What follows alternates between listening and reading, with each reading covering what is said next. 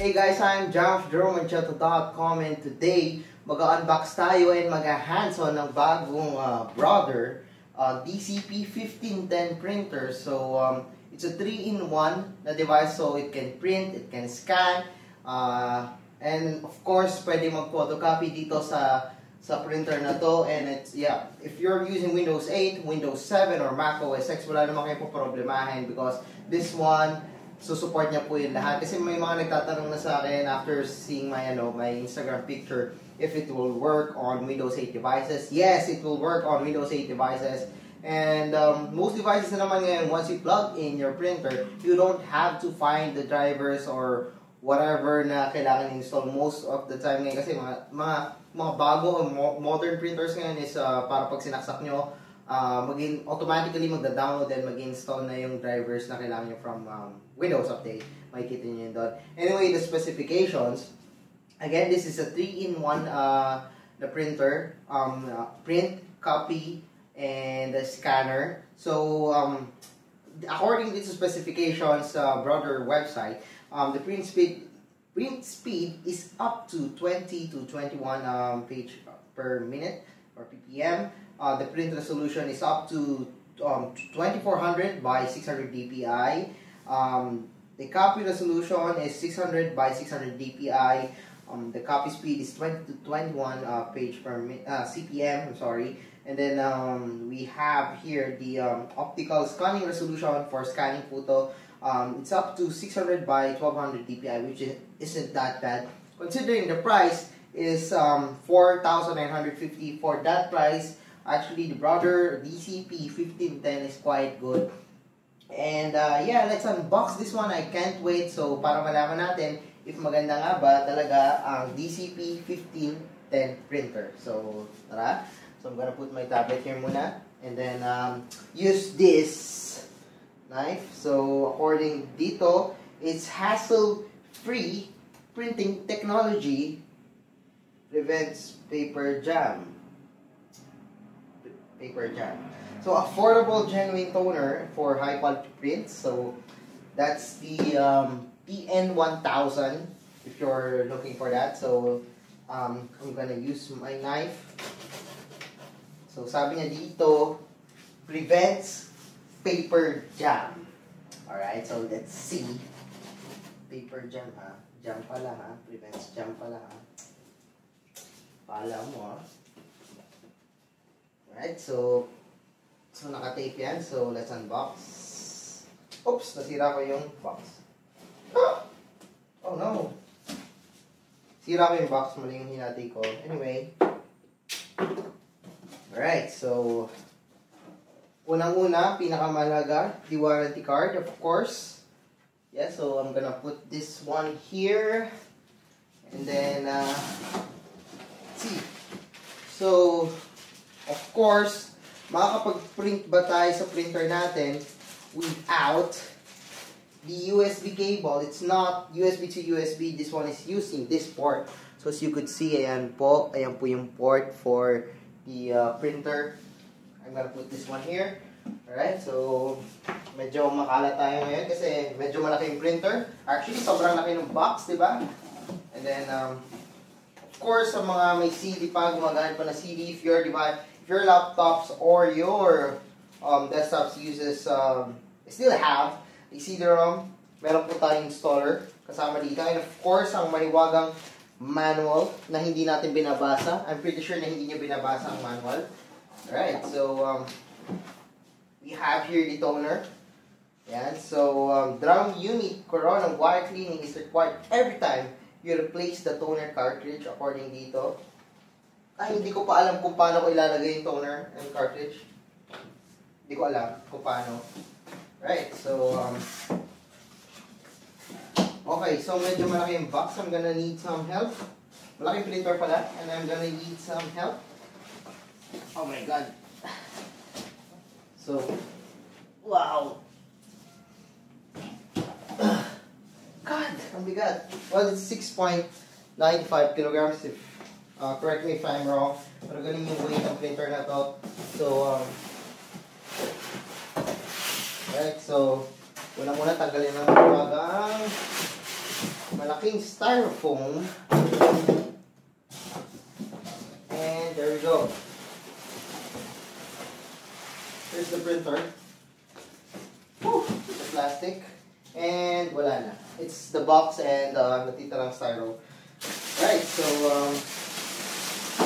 let's take a closer look dito sa DCP-1510 printer ni brother. My new brother printer. Wow, it looks good. It's big. And yes, it's quite big. Alright, so first, remove muna natin yung mga tapes. Of course, yung blue tape muna, kasi ito yung, and so I'm gonna put this one here. I'm gonna put this one here, and then, there we go. So, it looks very similar to my older brother printer, but this one is quite big. I'm gonna show it to you later, guys. Yung luma kong printer na brother. So I'm gonna remove muna all the tape na kailangan tanggalin. And yeah. So again, this printer is available for 4,950. Not that bad, actually. Yan pala akong may wagang carton dito. Alright, so I'm gonna figure out kung paano ilagay yung cartridge without reading the manual, because I hate reading the manual. And I'm gonna show it to you later, guys, yung luma kong brother printer. So give me a minute. I'm gonna show you guys the printer closely, so para makita niyo yung printer, yung mga features niya, and I will figure out how can I put this toner on the DCP-1510. So tara, dapit kayo dito, and let's take a closer look on the brother DCP-1510 printer. Alright guys, so I'm back, and we have here the DCP-1510 monochrome laser printer. Again, this is a monochrome printer, that's why it's using a toner, and it's black and white. So basically, maganda siya for business or Xerox, and for printing ng mga thesis na mostly text-based lang and black and white lang siya. So, how did I put the toner? Well, I just opened this printer on this one, and then there we go. Then yan, taas yun lang, and there we go. That's the toner, the one that you could see. Ito actually, this is the toner. So, I actually place it there na because medyo mahirap ilagay. Pero, as long as you read the manual, but me, I don't read the manual. So, yeah, I'm gonna put this one and back again. Alright, so yan. So medyo nabigla lang, but don't worry about that. So let me tour you on the DCP-1510 monochrome laser printer. So yes, here's my ID that I've tested it a while ago. Here's the scanner sa top. We have here the scanner. As you could see, that's the scanner, folks. And I'm gonna close it muna for a while, and then I'm gonna show you guys closer. And so so we have here a 1, 2, 3, 4, 5, 6, 7, 8, 9, 10, 11, 12, 13, 14, 15, 16 characters na two-line na LCD.